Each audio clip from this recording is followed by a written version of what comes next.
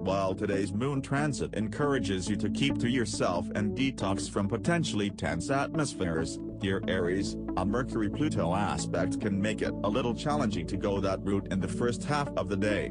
You may end up flip-flopping between stressing and telling yourself not to stress.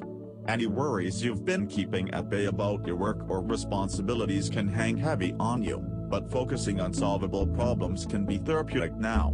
Problem areas might point you in the direction of making necessary changes, but don't put all of the pressure on yourself to get everything handled at once. While concerns can be active on your mind, you have a lot to enjoy as well, and as the day advances, it's easier to see this.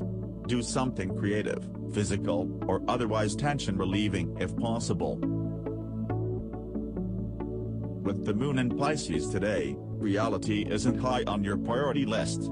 You happily spend some of your downtime, especially in the morning hours, getting lost in daydreams, fantasies, parallel universes and other alternate realities.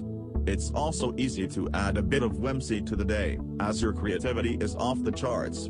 You won't like to be interrupted by the real world. There will be things, kids, a spouse, your job, chores, etc., that burst your bubble from time to time today.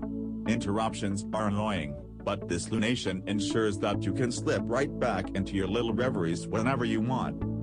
There's a mid-morning Moon-Venus square that has you feeling some type of way, but with Venus retrograde in restless Gemini, you won't be able to connect with your romantic side as much as you usually might.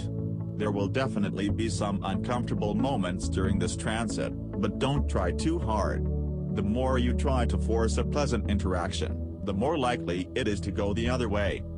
The sensitive Pisces moon forms one last aspect, with transformative Pluto, in the mid-evening hours, right before going void of course.